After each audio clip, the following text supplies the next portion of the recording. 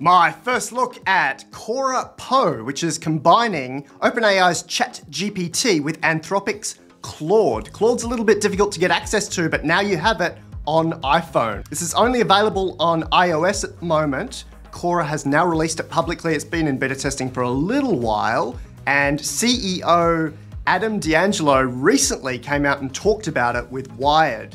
He mentioned that he was an OpenAI director, which is a little bit of nepotism here because he's convinced OpenAI to allow him to build ChatGPT into the phone app, this is iOS, as well as convincing Anthropic, who are ex-OpenAI staff, to allow him to build in Claude into the same application.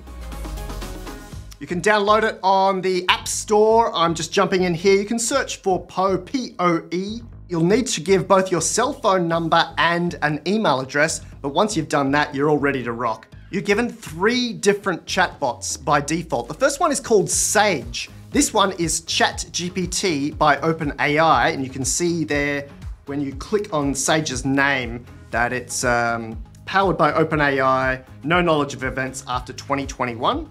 That one is easy to play with. The next one, Claude, we'll do the same thing. Click on Claude's name. This bot is powered by Anthropic, same sort of thing, no knowledge of events after 2021.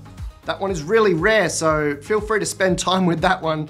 The last one I want to talk about here is Dragonfly. This one also says this bot is powered by OpenAI, but it says this bot responds more quickly. Now this can either be TextDaVinci 003 or maybe one of the smaller models. I'm not quite sure, and they haven't been very public with that one yet. But there you go, all 3 models built into iOS for free to play around with. I'm not going to suggest what to do because you can go and watch my other 100+ videos on how to interact with a chatbot, but keep it in your hip pocket and have a conversation with each one and see how it goes.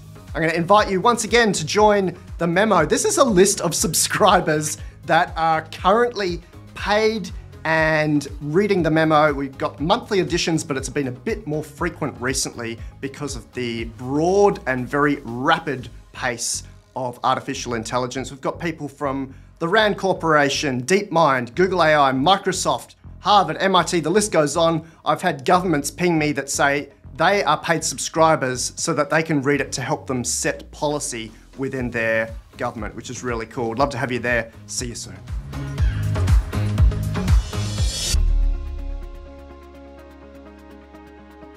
Did you see the memo about this? Yeah, I have the memo right here. Love artificial intelligence? Excited by the explosive progress of integrated AI? I am. Join my private mailing list, The Memo. Did you get that memo? Yeah, I got the memo. Get priority access to my articles, videos, and behind-the-scenes tips as soon as they're released, with a monthly or annual subscription. Yeah. Didn't you get that memo? lifearchitect.ai/memo. I have the memo.